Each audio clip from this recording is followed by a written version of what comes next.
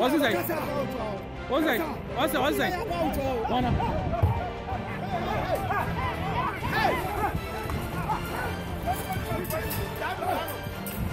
Fire him!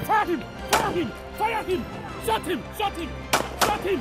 Shot him! There's a sound warning that I'm giving to people who are encroaching on government vested lands, that those people, the law will not forgive them. It's a whole mess. You are paying for a legitimate document, but paying more than the government approved fees. If you collude with the grantor or the grantees, all the parties around, and everybody is prepared to lie. And of course, the commission can go into their minds to find out whether they are lying or not.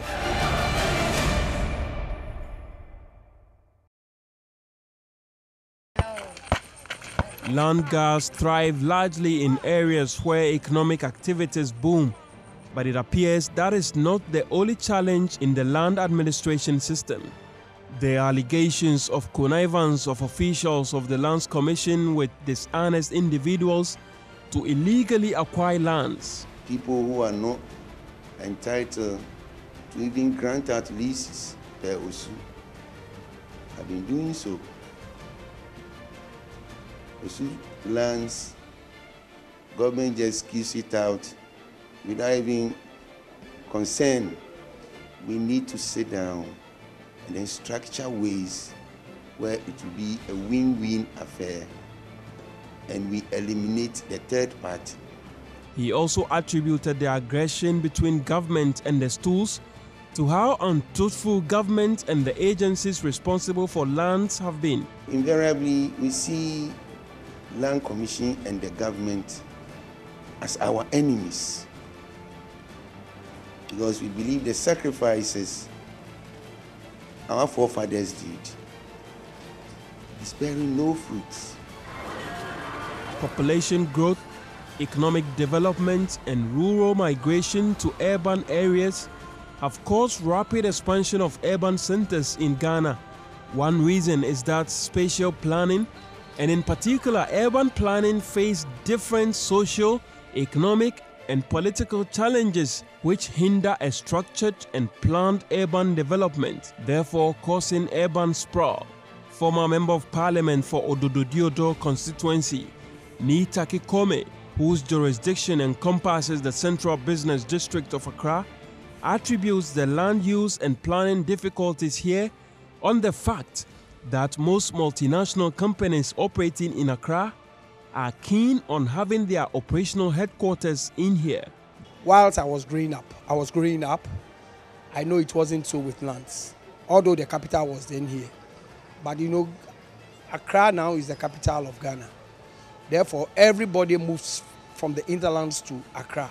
In material time they come, they all wanted a settlement. Some wanted to put up factories, industries, and the rest.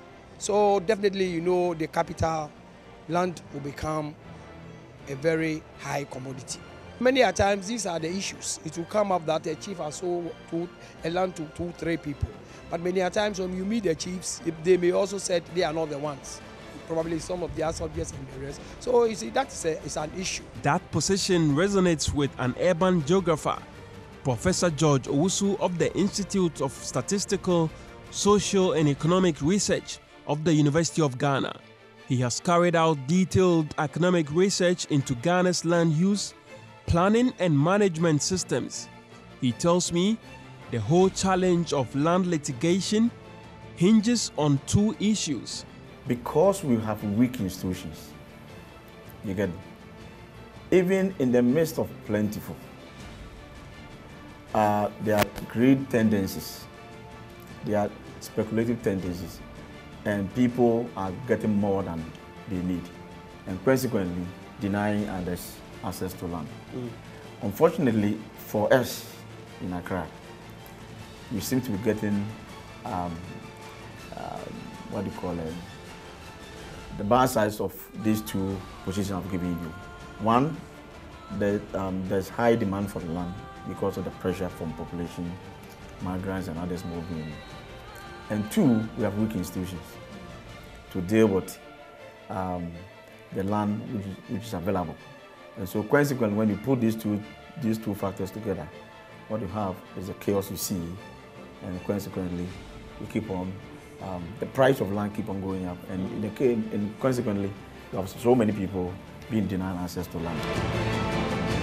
The Lands Commission has a vision to become the center of excellence for land services delivery, with the mission to provide high-quality, reliable and efficient services in geographic information, guaranteed tenure, property valuation, surveying and mapping through teamwork, and modern technology to stakeholders. But this is just fine English that makes the Lands Commission look good, because the myriad of problems in Ghana's land management system is very worrying. If they conjure to come up with a fraudulent document and our investigation does not disclose that fraud, then the courts can set them aside, and the courts have set some of them aside. Because if you collude to present a fraudulent document to us, we investigate and nothing reviews that the thing is fraudulent. Later it is found that the thing is fraudulent. But as far as... Is it then to suggest that the commission doesn't do due diligence? Oh, we do due diligence as much as possible, but you know fraud can exist anywhere. Because if you collude with the grantor or the grantees or the parties around, and everybody is prepared to lie. And of course, the commission can go into their minds to find out whether they are lying or not. The strong defense put up by the commission does not take away the fact that many families, clans, stool and government lands have either been encroached or dubiously sold by unscrupulous minds who have taken advantage of the situation. A family sells land in Division A, goes to get endorsement from Division B. And the Lands Commission are able to get it registered. Are you following? This is not a matter of I have to go and check on the ground and all that. Clearly, this document should not go through. Are you following? It should not go through because it is highly contradictory. Because it will have an effect on reversion. Yeah. Who is that family serving? That family traditionally is under Division A. They have disposed land. And because probably they have a certain challenge with their division, instead of them to resolve it, they are finding the lazy man's approach. Then they go to Division B to get it endorsed because they have a bit of relationship with them. And they get to the commission and they're able to validate it. Why wouldn't they continue? Are you following? Why wouldn't they continue? There's a new trend now. Usufruct are now having problems with their divisional stools. So they bypass the divisional stools and go to the Omahini. And the Omahini executes. And it gets to the commission and the commission registers. Who is actually perpetrating the problems?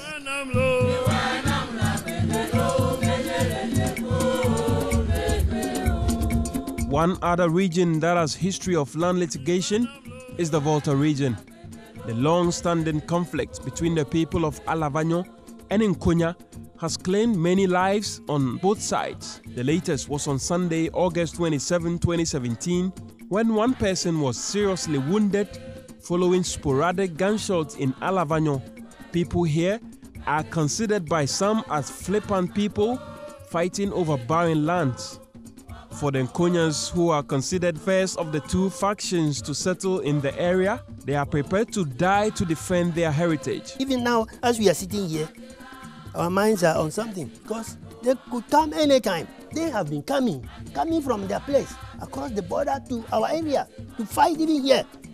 On the 21st of May this year, the warriors stood at the top of the mountain over here and they were shooting into the town. They shot and killed somebody here. Would you be ready to let go portions of your land so that to ensure peace? So that the court ruling should be obliterated. I cannot do that.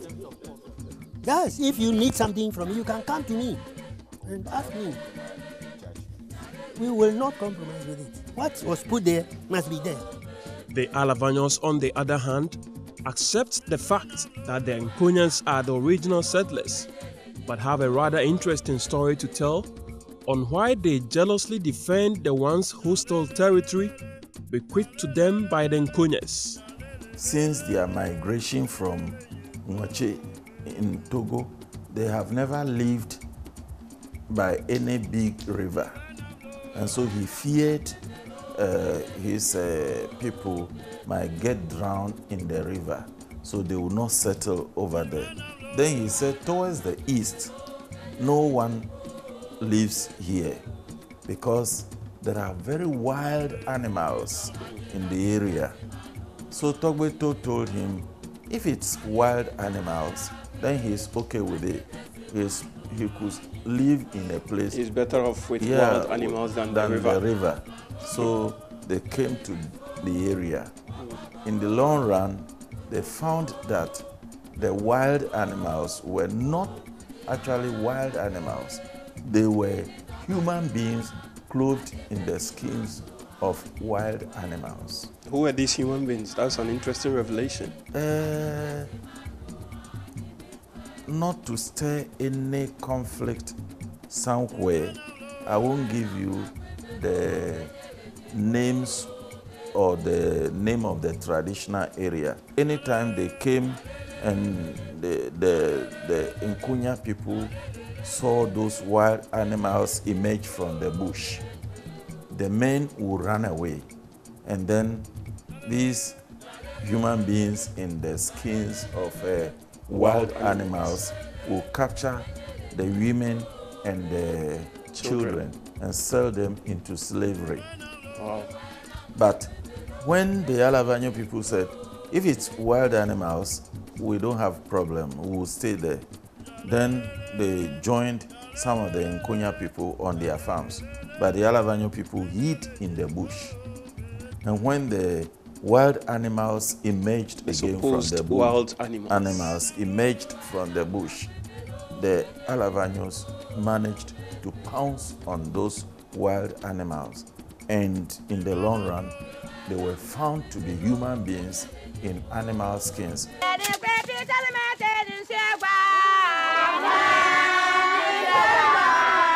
The Western region used to be largely peaceful until 2007, when the country discovered oil in commercial quantities. The discovery of oil in commercial quantity and the subsequent production thereon has added value to lands in the Western region. Landowners who use their land for agricultural purposes have now leased out to multinational oil and gas services providers. After the discovery, 2 years before the production of oil in commercial quantity in the Jubilee field, we had this high interest of people coming to Ahanta trying to look for properties over here, and which basically has amounted to the current development, the expansion, the explosion of houses that you can find within the Ahanta area as well. $94,000 per acre, which is the one on the main road. You know, we have the main Trans-West African Highway, which is passing through the Aketinche Stuland on both sides. $95,000 per acre. Per acre. Yes. The weak and vulnerable who do not have the financial muscle to engage in a legal tussle are the ones bearing the brunt of the indiscriminate sale of lands. The regional minister, Dr. Kwekwe Friye, who comes from the northern parts of the Western region, thinks the issues with land litigation and conflicts in the area did not begin with the oil and gas discovery. Litigation is very widespread. You know, at the allodial level, you know, there are several levels of chieftaincy. So there's what do you call it, conflict. And then even in-house, in their areas, their area of jurisdiction, we have got sub-chiefs who are also involved in land litigation over their areas of jurisdiction. And then, of course, between families too, and then at individual levels. Because one chief will sell a land to one party, and then the other will claim jurisdiction and sell to the other party. So as for land litigation, It's all over the place, and the issues are very complex indeed. Would you say the discovery of oil has added value to lands within the region, and so the litigation has seen a rise, if you like? Well, I suspect you're talking about the coastal belt.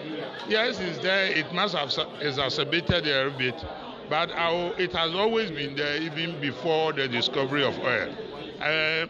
Where the coastal belt, because of offshore oil which is being discovered, it's become a prime place now. So yeah, there's a spike in litigation in those areas too.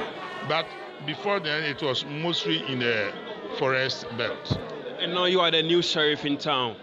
What are you doing in your capacity to ensure that we see this challenge fixed?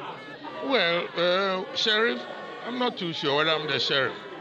The Western Regional Coordinating Council, sometimes those issues, some of them are not purely legal, and some of them are even administrative. So we use our locals to help them resolve them. But I must say that a lot of them are deep-seated. Some of them are deeply embedded in history, and the issues are really very complex. Has land administration helped to fix this challenge in any way? Well, not really. The Lands Commission and... I would say, look, it depends. You see, you have to know where you came from. You remember I was one minister for lands, forestry and mines. It's cleared up some of the legal issues because time was when even certain definitions were even, as it were, in abeyance. That one has been solved, but the problem still persists.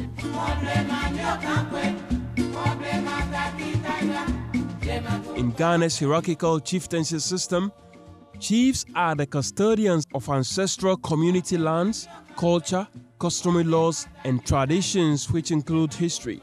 Chiefs have the responsibility to hold the land in trust for generations unborn. The outspoken regent of Aketinchie is one chief who has had a lot of issues with the regional land administration in the Western region. What I realized was ignorance. Actually, I saw a lot of ignorance in the Lands Commission itself, because sometimes you have a problem where the Lands Commission is writing you a letter based on an issue or which affects maybe chieftaincy matters, and then will refer to a person of a particular family of a particular stool, and then on the same land will then also say so of Aketinchie stool.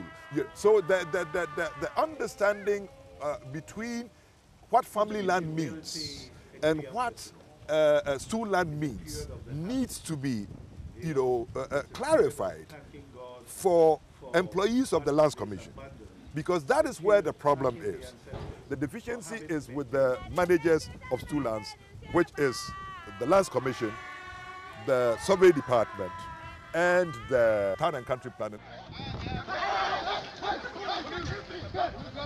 The confusion in Ghana's land sector has gone global and has attracted diplomatic attention. Netherlands ambassador to Ghana, His Excellency Ron Straker at the 2017 National Food and Agriculture Show in Tamale cautioned the inefficiencies in the country's land rights is driving away investors. One of the elements I would like to call upon the government to look into, to take action in particular, of course, for all these projects, is the land rights thing. Without guaranteed possession of land, security about land, certainty about land, simply the attraction of investment, and in particular foreign investment, remains a problem. If you are not sure about your investment, you are not going to come. So that, I think, is still a main issue. We have many problems, but I think that is still one of the main ones. Real estate and land developer Saidu Abdulaziz believes the Lands Commission is to blame for the widespread land litigation in the country. The actual point where the swap is done from the party who sold the land to me into my name, that tomorrow, if anybody is supposed to do a search on the land, it will indicate that it's in my name, it's at the records room. The records room is almost at the tail end of the processes.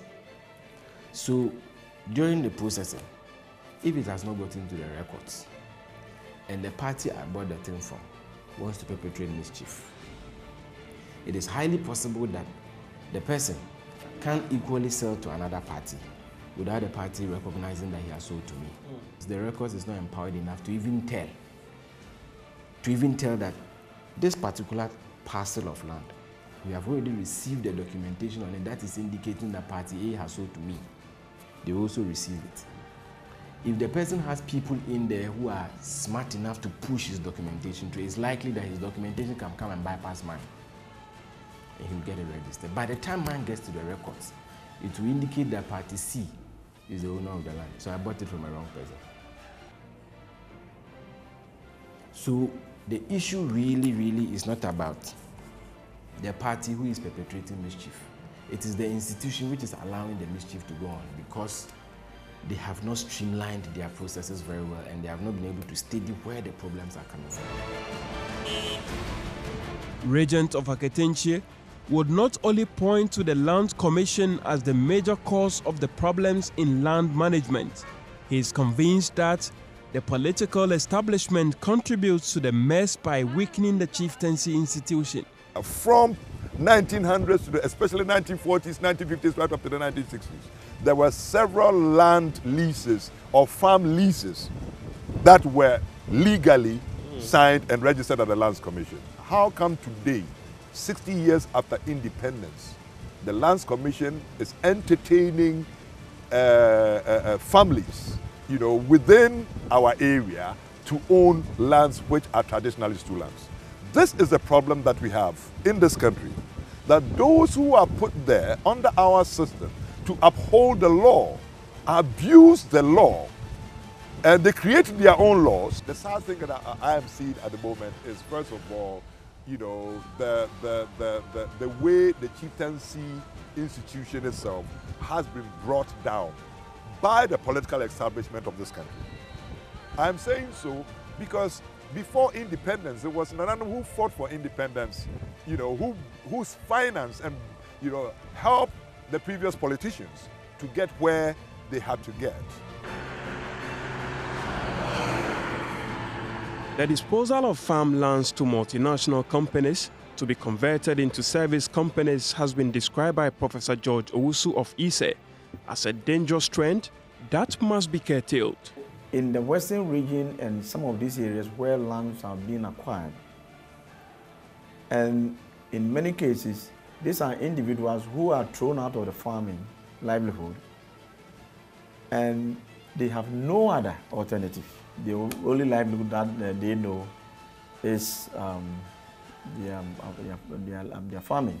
And so if they lose that, it's a big problem. And it's not only that, but also what I see with the destruction of huge chunk of agricultural land as a result of galamsey, the consequences are really going to be very difficult for many people who lose that sort of their land, because for them, the land is all that they have.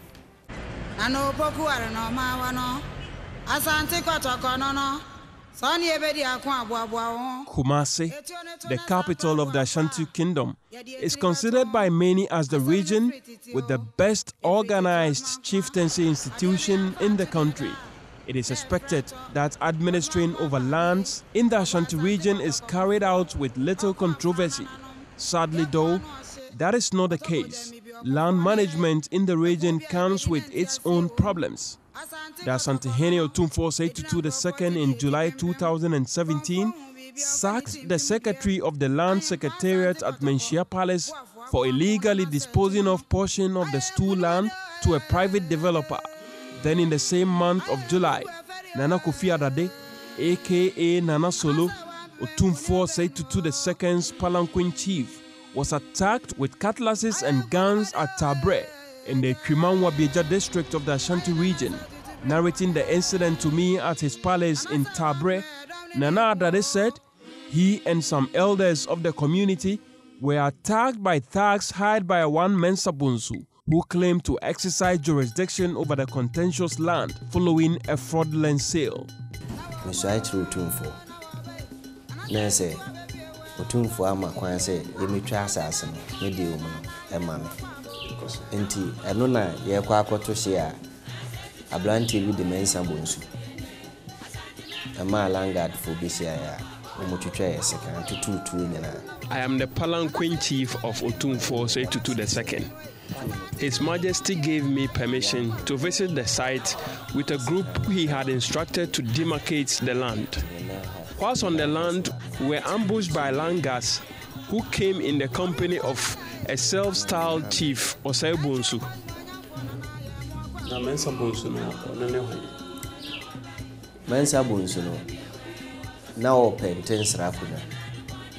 Ana Otumfo say, ene amo ho sema awoye to trust mo ye ntisi akunwa na woni fie kura nya de say ode be ma no ba fine no kura de be ma no pam no enti obe pam so frɛ atuma no be ja empire for district wo nyina say ode ne din nam so ye wo hene onye wo hene o man di bia wa santimena.